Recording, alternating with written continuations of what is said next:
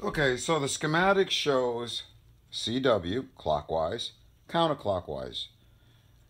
The top goes to the bottom, and you have a middle taps or leads. When you double it, you end up with that, double and single. And that's what you see in front of you. Okay, and then over here, what you see is the power. And the connection, that makes the crazy ass power is right there. I'm just touching the ground to it. That allows you to drive a 24-volt motor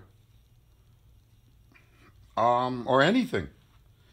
All right, we live in a magnetic bubble.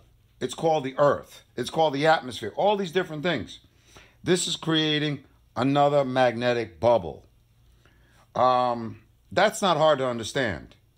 It's not babble. It's not anything. It's just giving you a different conception of what's real. This works. I've shown you it.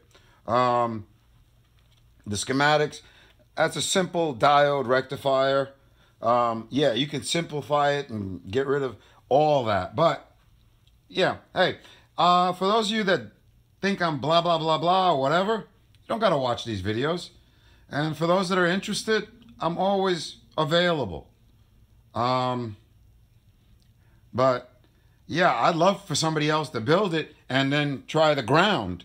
Because of the additive nature, I'm scared. I'm thinking I'd get too much power. Anyway, that's it. Thank you.